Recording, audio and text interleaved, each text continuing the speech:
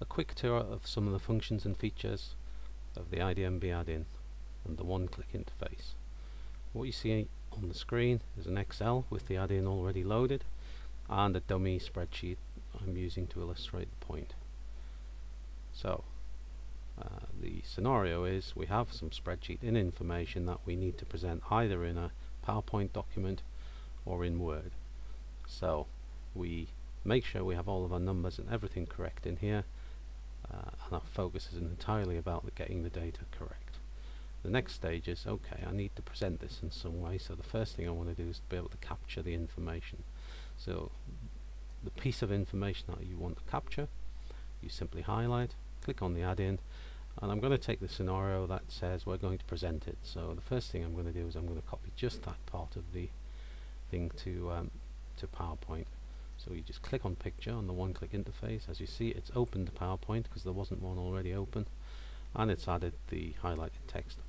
And because I've copied it as a picture, it's highlighted as a picture.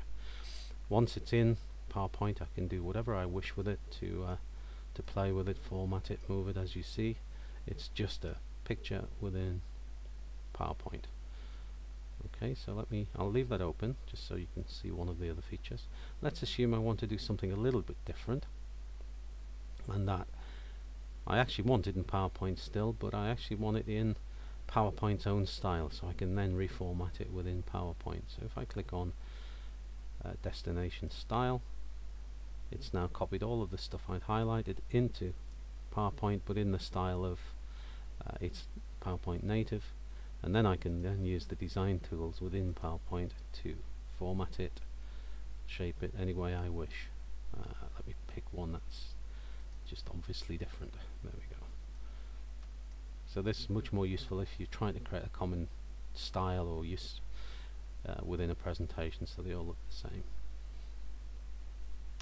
Okay, so let me just close that. Open up the normal menu, you see what it's actually done is we have the two slides there on the side. So two very simple examples of PowerPoint linkages. One-click interface, taking the information you've created in Excel and pasting it into PowerPoint in a way you choose. There are three other options there that I didn't use. Table would simply paste the thing into PowerPoint in the native format, the same as Excel. Object will paste it into PowerPoint as a editable object, and maybe that's a good thing to show you if you're not familiar with that. So I've still got all of that highlighted. Let me just pick a different piece slightly and insert it into PowerPoint as an object.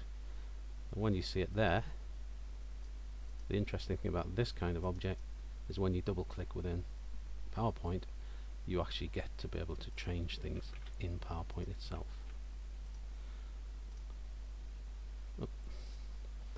And there, the thing within PowerPoint is changed, so that's sometimes useful if you're trying to annotate something for presentation purposes. And the final option, which I may as well use to give you a sense of it, is very similar, but this time I'm going to insert it as a linked object. Now if I make any changes to the thing here, let me just drag it to the middle, double click on it, and if you see what it did there, it double clicked and brought me back to the spreadsheet. Now make the spreadsheet changes, go back to PowerPoint, and there's the change I've just made. So that's a really interactive way of doing it.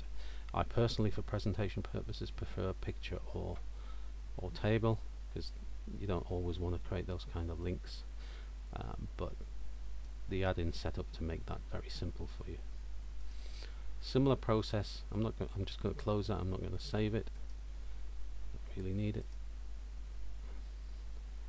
Okay, so I'm now back in Excel. Let me just show a couple of examples into Word. So same as before, highlight, single click interface. There was no Word open, so it's opened a document for me and pasted it in as a picture. So the importance of this single click interface is that your focus why they're in Excel is around Excel. It's not around sending data, it's not around anything else. It's about making sure the spreadsheet is correct, the information is correct. The next stage, using the one-click interface, is to be able to send the information where you want it. So let's send it as destination style this time. Now it knows that Word document was open, and if I find it, it's added a table in Word there. And again, like before, the beauty of a table within Word is I can use Word's own tools to change the shape of the table, change the way it works, the way it looks, using just native Word things. Okay, so that gives you quite a nice view of those options. One final thing, oops, thought I'd close my document there, close that one. If you, like me, prefer to see printed documents so you can write on them, particularly when you're dealing with figures, then you'll know the horrors of using Excel to print. You've got to set the page up, you've got to set the headings up, make it neat and tidy. With a single click interface again, don't need to highlight any of that stuff, so with a single click interface you can click on standardize the header, and what that's done is it's gone away and added a header and a footer. If I go to file, print, you'll see in the print preview it's got now a header, and it's very standardized. It is the name of the workbook that's open and the name of the worksheet that's open, and then a confidential, a date, and a page number on the bottom. Very standard. No messing about. What it tries to do is get everything onto one page. In practice, when you've got very large spreadsheets, you sometimes have to adjust that, but this does the hard work. The other thing you can of course do is make sure all the headers across the whole workbook are the same by clicking that one click button. And it's gone off. It's looking at all the spreadsheets and the worksheets and set them up. One final thing is on this worksheet, because it happens to be me, I want to add my logo, so I simply click on add logo, and if I go back to the print when I find it, there it is, we now have the IDMB advisory logo on the top. So again, very simple, just a quick whistle stop tour of the one-click interface, and that's it.